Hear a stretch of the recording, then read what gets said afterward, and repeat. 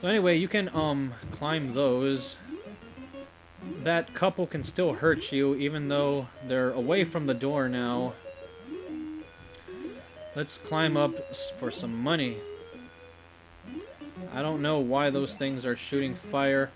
I don't know why I constantly try to bring logic into my games. It doesn't work at all.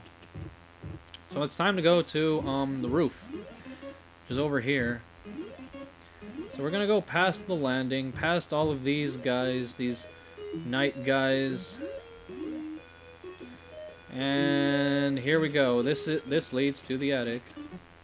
Just kind of, it's not a maze, but it's kind of annoying because bats are gonna fly all over the place. And also there's rats. What the bats love to do is you jump on them and they boost you up another platform, and sometimes you don't want to go up to those platforms. Bunch of money here. Let's get all the money we can get. Rats. At least it makes sense. The enemies in here actually make sense. Come on. How can I kill you? Like that. Because rats and bats in the attic make more sense than, well, everything else that I've been... Well, it definitely makes more sense than penguins in the freezer. So, yeah. There's another secret money room in the attic. It's the last one. How do I get this? Alright. It's at the very end of the attic. You'll want to have to get there. And yeah, and the roof, it's very easily to get knocked down off the roof. And if you get knocked off the roof, you're gonna have to, how did I not hit that? If you get knocked off the roof, you're gonna have to do this entire attic part again. Don't die. Come on, bat. I know you're... Oh, crap. You gotta love the way these, enemies respawn. Especially in these older NES games, or in NES games in general. Look, now that bat that I wanted to get rid of is back.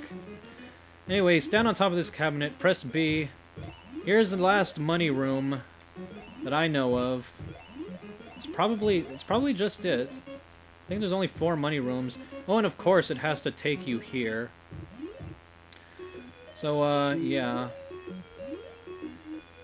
I am going to have to kill myself for health. I'll do that right here. Because there's no way I'm doing the roof part with just, 1 sliver of health. It's not impossible, but it's definitely not something that I'm going to be doing.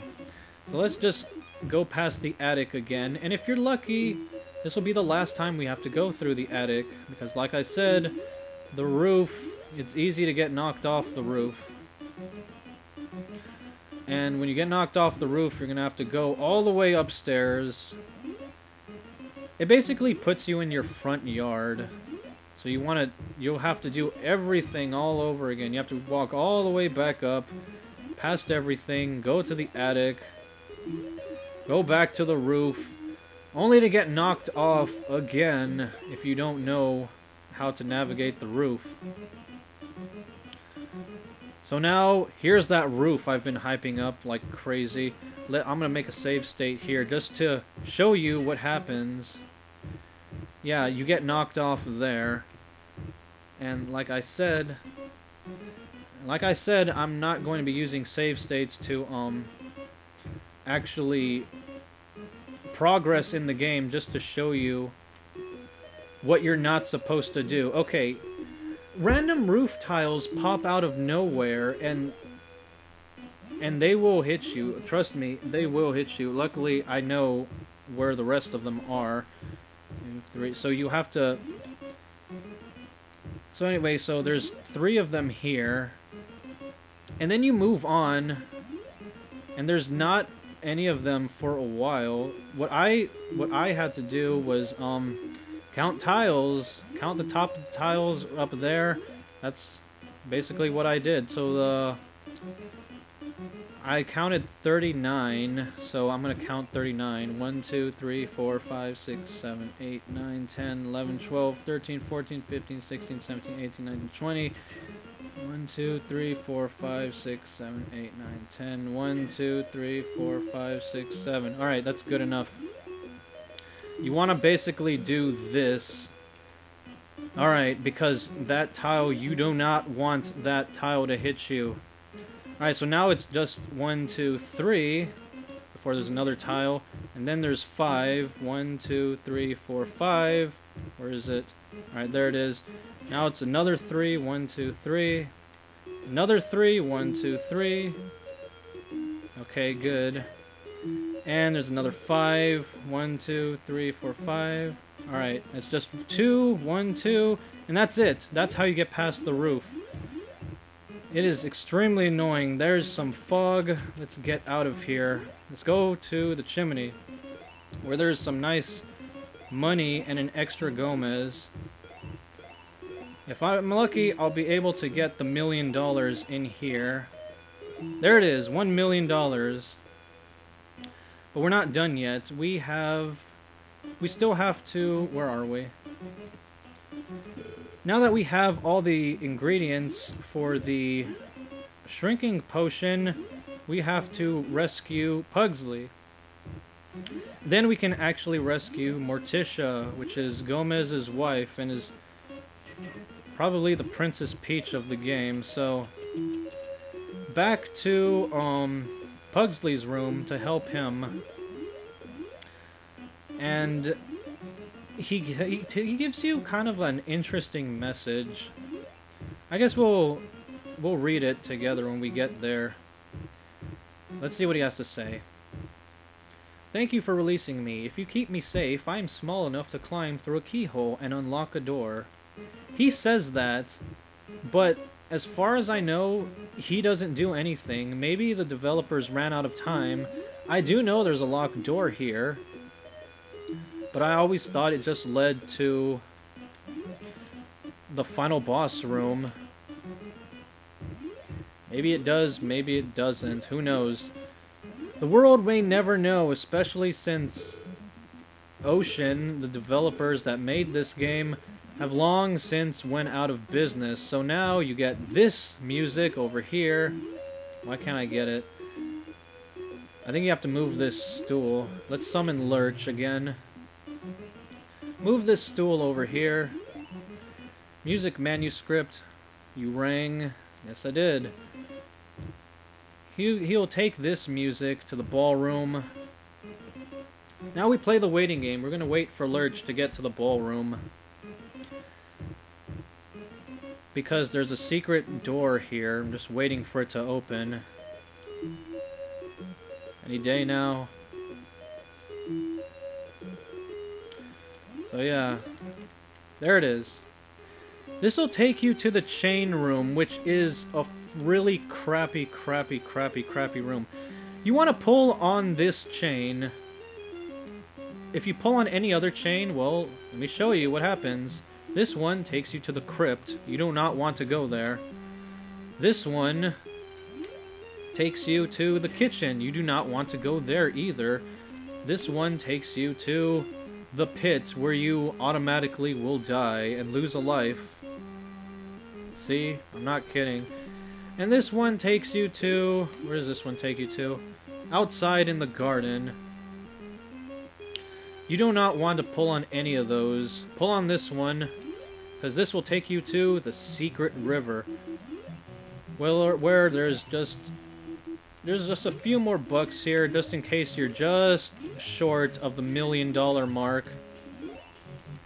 Which luckily, I'm not. So here's the weigh-in room. Stand on here. If you have $1 million bucks, you can enter this door. Or, let's see, where the final boss of the game is. Here's Uncle Fester. He just attacks you randomly. I'm gonna save there, because I might want to play around in here for a bit. In fact, you don't even have to kill anybody.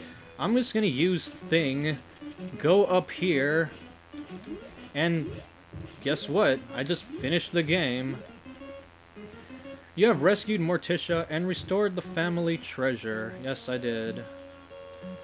And now we have a dancing scene. And there we go. There's your ending of the game right there.